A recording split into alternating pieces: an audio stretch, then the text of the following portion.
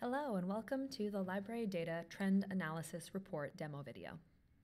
So in this video, I'm going to show you what the trend analysis report looks like and some of the different things that you can do with this report. A trend analysis report is a little bit different than the other reports in LibraryData. Rather than providing results on a single title or group of titles, a trend analysis report provides results for an entire category. You can look at a specific subject or group of subjects, or different languages to see changes in activity over time. So to start off, we can navigate to the Trend Analysis Report button over here from the LibraryData homepage. And here we are on the criteria selection page. So one of the first things you may notice is at the top we have two tabs, one for subject trends and one for language trends. These are two different but similar reporting options which will allow you to see changes in the performance of specific languages or subjects over time. So we're going to stick with the subject trends, and the first thing that you're going to need to do is to select your library aggregate.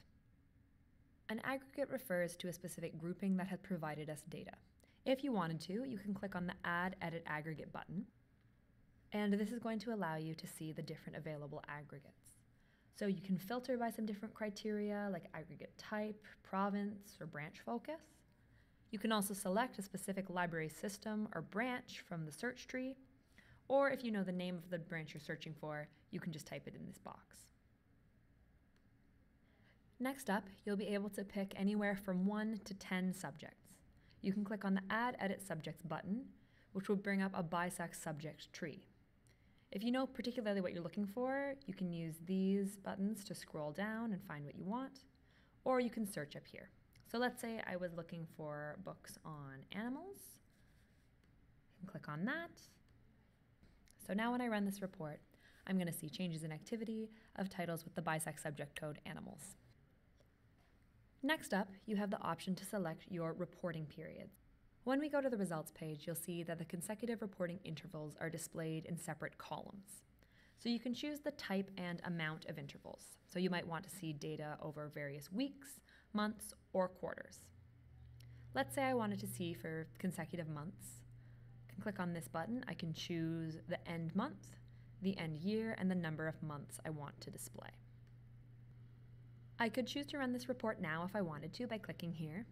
But you also have the option to filter by an additional language. So if I click on this button, it will allow me to select which language I'd like to filter by. So let's say I only wanted to see titles in French. I could click here and that would further filter my results.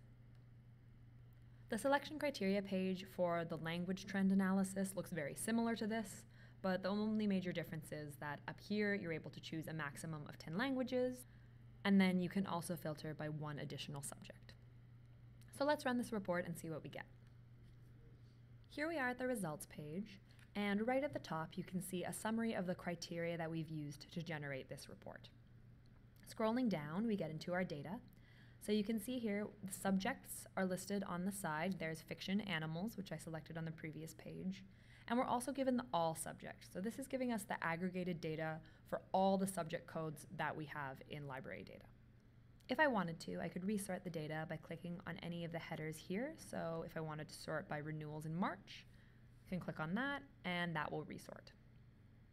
You also have the option to customize the columns here. So if I wanted to see only loans and no renewals, I have the option to deselect that. And then that is removed from our table. As I mentioned previously, if I wanted to, I could have selected up to 10 subjects, and so I can compare their performance over time. As with the other LibraryData reports, you have the option to download or email the report as an Excel or CSV file. And if you think you're going to be using this report a lot, you can choose to save it and it will appear in the My Reports area over on the sidebar, or you can distribute a copy by email or by sharing to other users who have access to LibraryData. So that's everything on the trend analysis report. If you'd like other information, you can check out some of our help documentation at this link, or you're always welcome to contact us through the web form or by emailing us at librarydata@booknetcanada.ca.